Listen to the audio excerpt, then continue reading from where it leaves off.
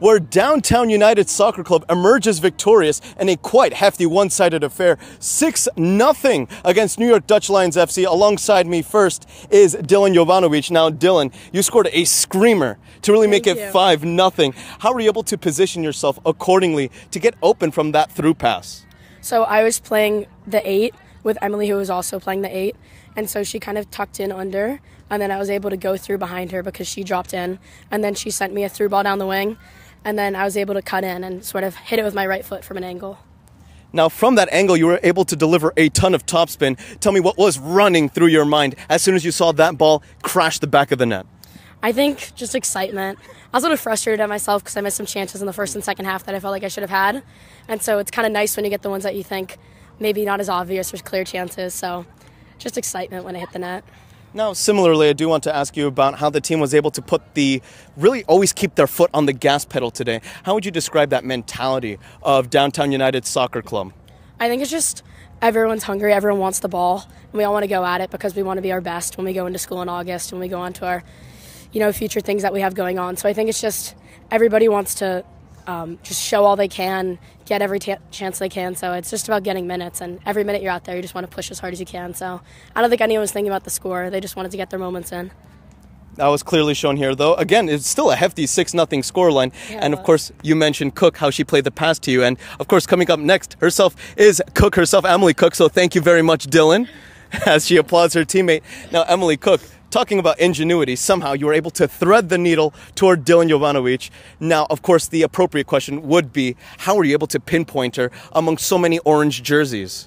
I think the whole game, the other team was playing with a really high line, so there was a lot of opportunities for the slip passes, and Dylan, we had a lot of offsides, but Dylan was able to hold her run, and she made the perfect angled run right through, so yeah, it's worked out.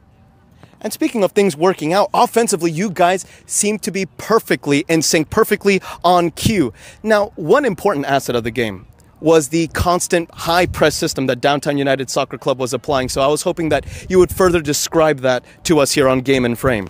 Yeah, I think that's really important, a piece of how we play. We like to press early and try to win it, and I think we score like 2 or 3 goals off of that press. It's usually our first player locking it on one side, and then once everyone knows what to do and we all go together, and it was positive for this game. It also went hand in hand with the possession-based style of play that Downtown United Soccer Club had displayed all throughout the 90 minutes. So I was also hoping that you would talk about the fact that Downtown United Soccer Club seemed relentless with possession in the final third. Yeah, I think a huge factor of that, too, was the heat. We wanted to keep the ball and not be running. True. Everyone was really tired, so the best way to deal with that is just keeping the ball. So our coaches made it very clear to us, 1-2 touches and just play around them. And, yeah, it helped us a lot throughout the game. Perfect. Thank you very much, Emily, and congrats on the win. Thank you.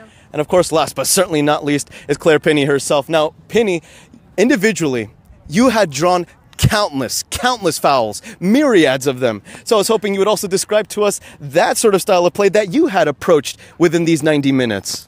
Yeah, I think obviously playing a team like the Dutch Lions, they have a lot of physical prowess, and I may be on the smaller side, but I think in a game like this that works to my advantage, where I'm able to use my speed to get around them, but then when defending, the refs are seeing that they're bigger than me, and oftentimes that can work in our favor. So a modern fullback at the finest, in other words. Now, speaking of fullbacks and back lines, you guys escaped this match. Really clinched this match with a clean sheet, 6-0. What does a clean sheet mean here to Downtown United Soccer Club and to you as well? I think it's really important. I actually don't play outside back normally at my university, so being able to come away with a clean sheet with a back line of girls that don't normally play together, I think that's really telling as to how we're able to adapt to the game and learn to work with each other. And obviously in a game like this, our keepers come up big with multiple saves, and I think the calmness that we were able to show in the back was really important. When we would win the ball, I think we cleared it when we had to, but we were also able to settle down, build, and then play out. So I guess the follow-up there would be, how vital is chemistry as well as versatility to this Downtown United Soccer Club side, given that a lot of these players are, for example, ex-Ivy Leaguers, as well as, play for the same team, for example, such as Columbia University? Yeah. I think that's something that is a given when you're joining a summer team. You're obviously playing with girls that you've never played with before. In our case, played against often before.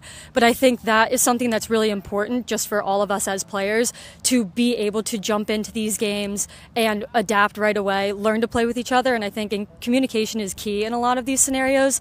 I was lucky to play on the side of August Hunter today, who I actually play against in the Ivy League. Yes. And I asked her specifically, over-communicate to me, like, I'm not used to this position. Let me know what I can do better, where you need me to shift.